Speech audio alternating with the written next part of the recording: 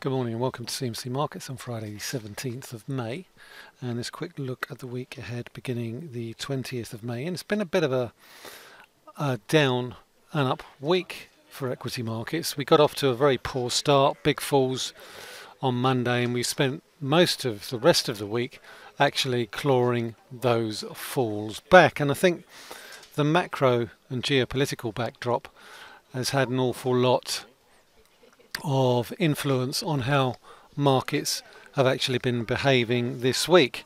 I'm still at a little bit of a loss as to why markets have rebounded given the steep falls that we saw on Monday, but nonetheless there's no question that certainly tensions in the Arabian Gulf are greater than they were at the beginning of the week with respect to Iran and a US military build-up there. We've also seen a deterioration in the trade story with China pushing back on the US in the wake of the imposition of the new tariffs, but more importantly also the sanctions on China's biggest telecoms company, Huawei. And as we head into the weekend, markets are starting to pull back after the gains that we've seen over the last 3 days, after China state media indicated that the Chinese government had little interest in pursuing further talks under the current climate of higher tariffs and hostility towards Huawei. So I think the calculation here appears to be that the US needs to show some semblance of wanting to talk, and that any further dialogue may well not happen much before the G20 next month, where there is speculation that President Trump and President Xi could well sit down and start talking. On the plus side, we have seen the prospect of tariffs on automotive imports deferred for 6 months, and I think that has helped in the context of the recovery that we've seen in the German DAX, which has thus far respected the trendline support from the lows that we've drawn in from the end of last year. And I think that's pretty much where I'm going to start as we look ahead to the upcoming week, because I think as we look ahead to the week ahead, there are a number of key there's a number of key items that I will be paying particular attention to. Obviously, we have the European elections, which are due on the 23rd. That's having a significant effect on the political situation, not only in Europe but also here in the United Kingdom.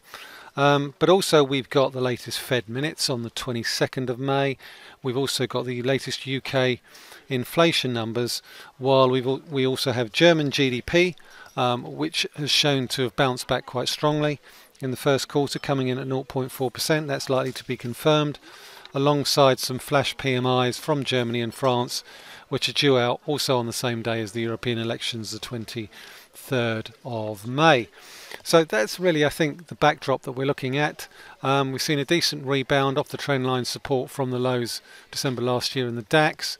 We've also got the 50-day moving average, which is acting as a decent area of support as well. So any pullbacks on the DAX are likely to find some fairly decent support in and around that 50-day moving average and that trend line there. So that's the key level I'm looking for on the downside. On the upside, obviously the previous highs just above 12,400.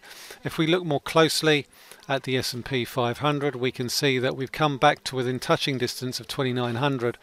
But nonetheless, I think we are still looking a little bit toppy in and around these sorts of levels. But nonetheless, we have seen some big falls. The oscillator is a little bit oversold, and I think there is certainly potential for a squeeze back higher in the absence of any further deterioration in the trade rhetoric, because unless something significantly happens over the course of the next 3 to 4 weeks, I don't think the overall trade outlook is going to change too much. Talk of further talks between China and the US are likely to be broadly risk positive. If we look at the FTSE 100, we can also see from this chart here that we've seen a decent rebound on Tuesday of this week. We had a very nice bullish daily reversal here, which rebounded off the mid 7100s, 7150.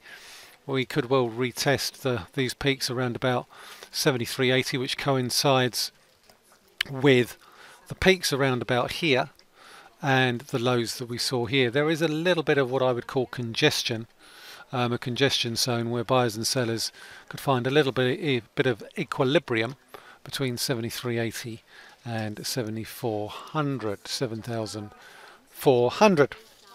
Okay, so let's look at the key measures for this week, and let's look at it through the prism of the pound against the dollar, because we've seen some big declines over the course of the past 5 days.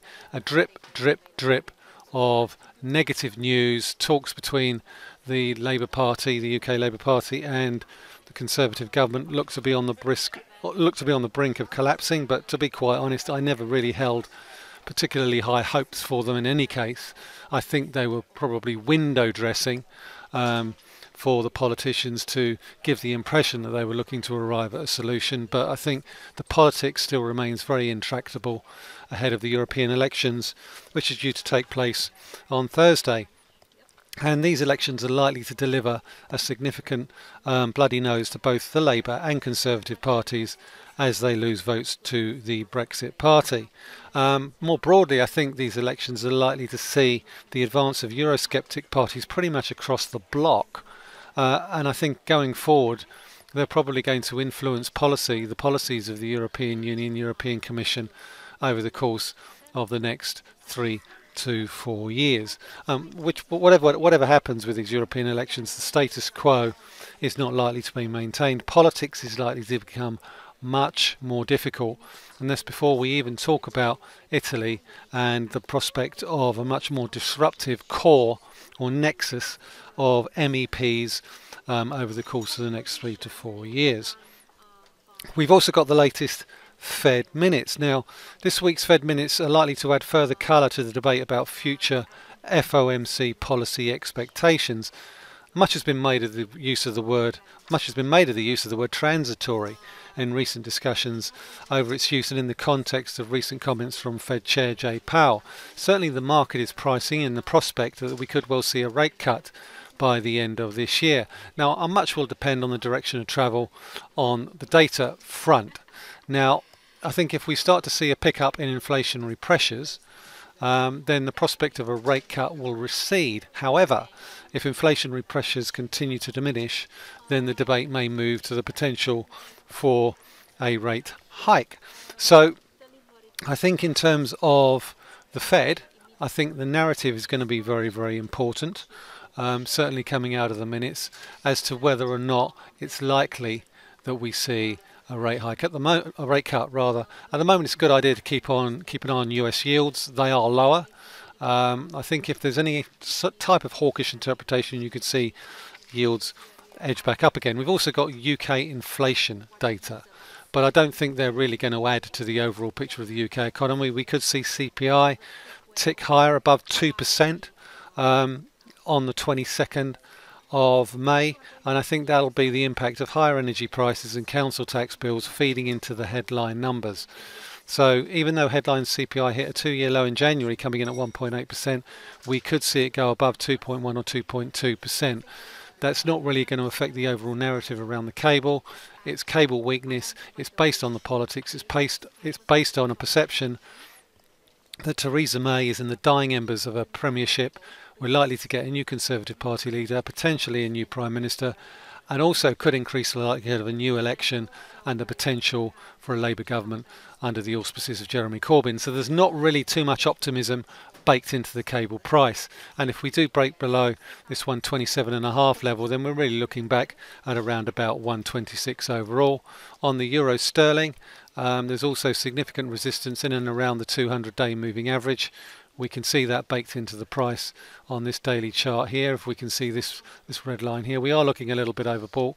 We've broken above the 50-day, we've broken above the range highs, so we could go and retest the 88 level in the short to medium term. It's also a big week for company announcements. Royal Mail's full year earnings are due out on the 22nd of May, and when you look at Royal Mail's share price and you look at all the hubbub and hoopla about the fact that it was given away at a cheap price, you can see now that it's well below its IPO price of 330p, and that's really no surprise to me, given the fact that it has a very big loss leader in terms of its letter delivery service. So the big lows currently are in and around these levels of around about 230p. We could well see further declines. The outlook doesn't look particularly positive for Royal Mail, but an awful lot of that bad news is already priced in. We've also got Marks and Spencer's full-year numbers also out on the 22nd.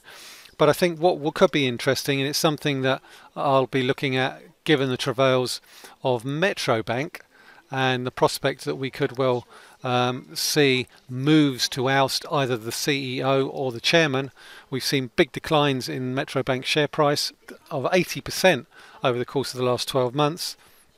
They finally managed to raise an extra £375 million to plug the hole in its balance sheet after the incorrect weightings on its balance sheet, and the share price is starting to head higher. But there are significant concerns and questions to ask about the corporate governance of that bank, and that suggests that the AGM on the 21st of May could be a very fiery affair.